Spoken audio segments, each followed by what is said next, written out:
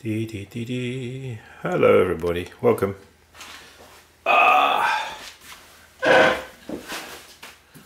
Well, hi.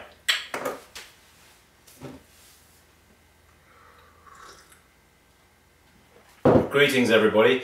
What I've got here is just a small selection of pieces, pots, that I have to send to England, and it's part of a sort of joint family, sort of Leach family exhibition in Somerton, Somerset, and I said I would contribute some pots towards it. Of course, the time comes, you get closer and closer and you suddenly think, help, I've got to put some pots together for that exhibition.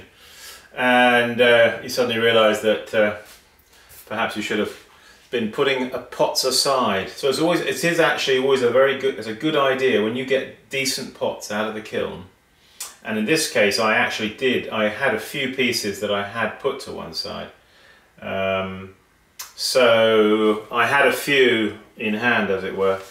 But yeah, it's tempting sometimes, isn't it, to, when you have decent pots out of the kiln, to sell them when somebody comes along and says, oh, I like that, can I buy it? And you know, it's tempting to sell, when actually you really want to take your very nicest pieces and squirrel them away somewhere, and for such a time as this, you know, for a show or an exhibition. Anyway, I just thought what I'm about to do is I'm about to actually label these, and with an index number, and then put some prices on a sheet of paper, and then these have all got to be carefully wrapped up and put in a box and sent across to my brother John Leach at Much Pottery. He's also participating. He told me to send the pots to him, and he would take them. Anyway, so I just thought we'll just quickly go through them.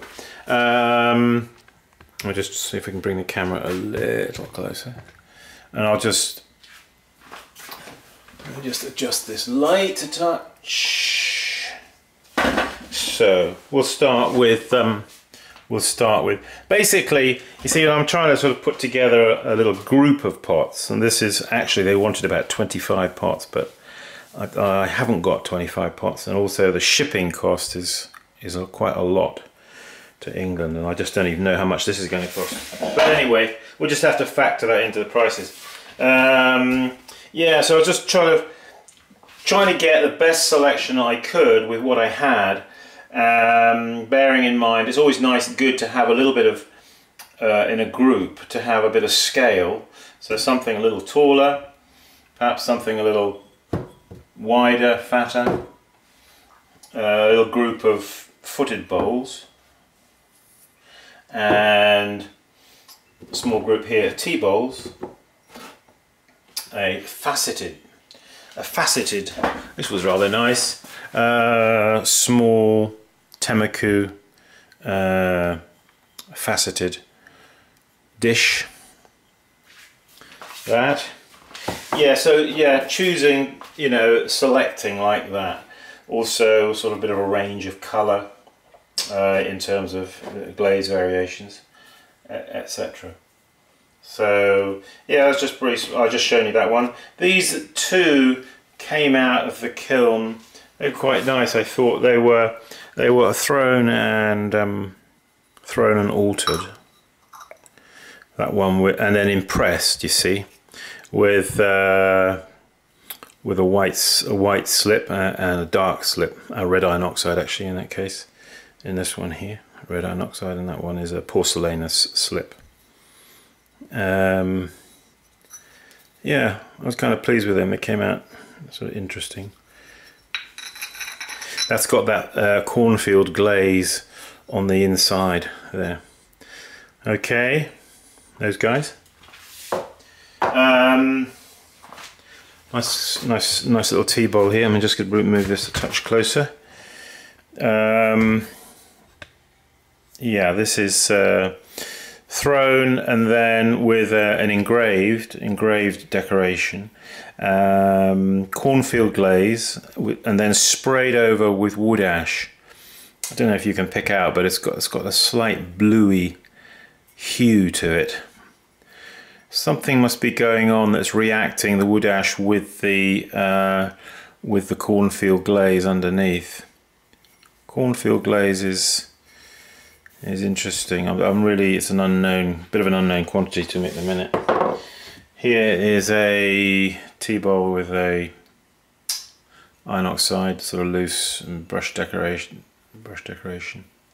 over a milky glaze. Came out quite nice. This is Chino, which has then been finger wiped and you know, finger decorating like that. You have to do it as soon as you dip it, you've got to do it right away to be able to get it. And then flicked over with red iron oxide. These little dots here, you see. Okay. Another one of these guys that is thrown and then engraved with a sort of like some kind of a vine or something, and then little marks here to indicate leaves, as it were. Yeah, quite nice. I was quite pleased with that. And then sprayed over with wood ash. Quite pleasing. Cornfield glazed on the inside. This is a thrown and then peeled with a potato peeler. Sprayed over with wood ash. Quite pleasing. I was quite pleased with that. It's nice, isn't it, how the wood ash runs and then pools at the base of each cut, as it were. The wood ash pools there. It gives a rather interesting effect. Milky glaze to the inside. This is a celadon bowl with a trimmed foot, and this one was shellacked.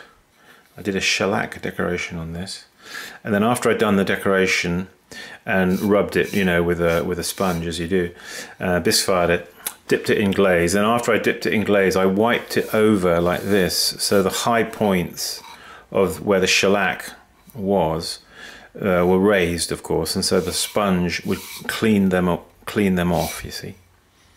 That's kind of interesting, isn't it? I like that.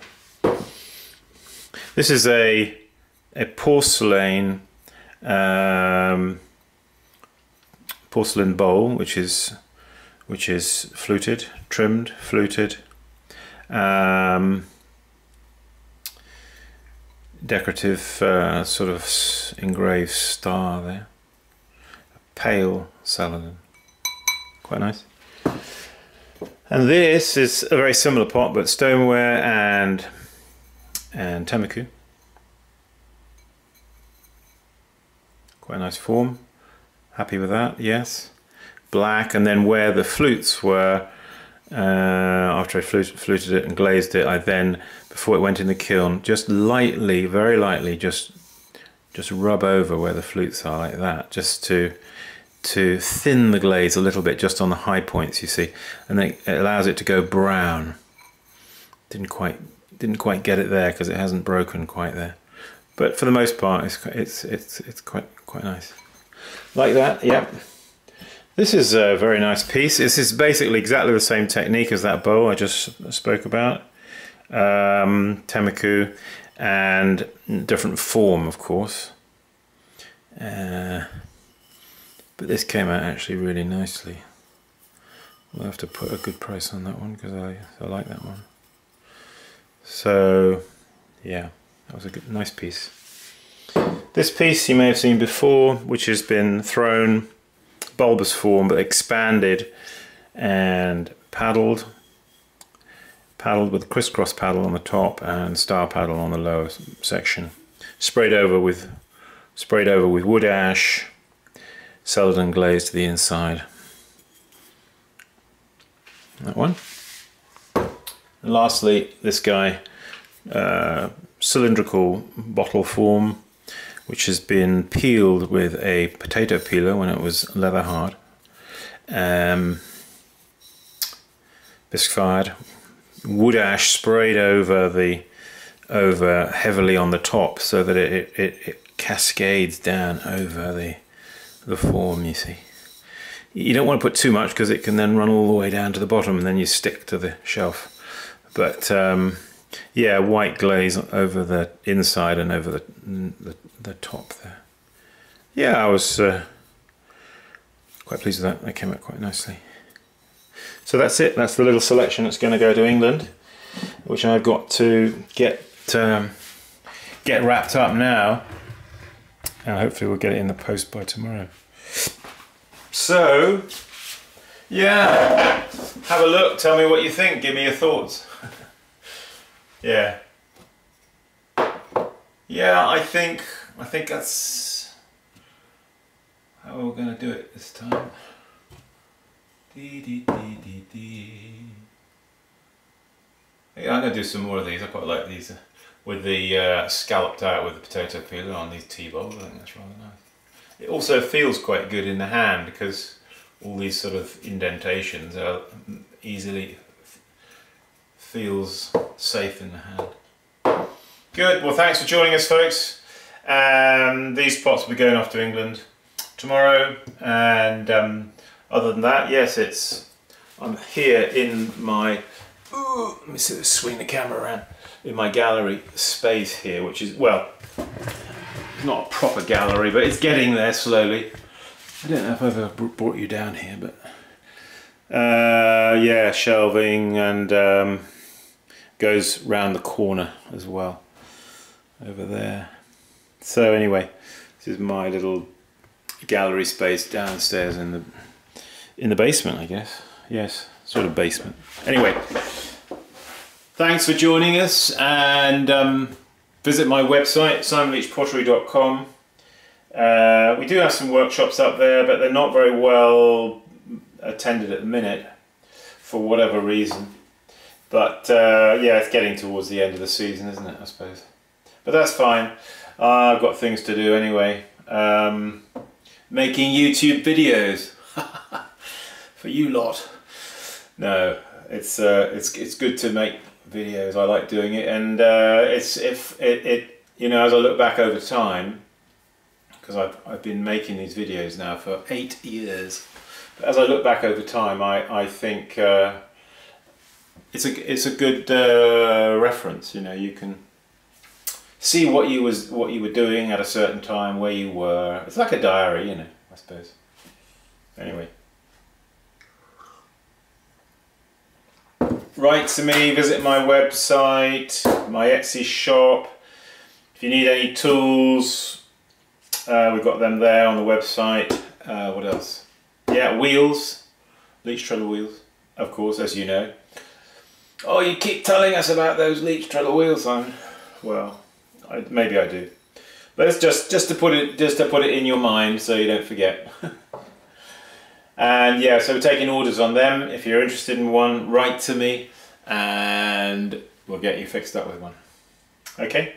Hey, all right. Thanks for joining. I'll see you in the next video. Meanwhile, we keep practicing. We sure do. Okie dokie. Bye bye for now.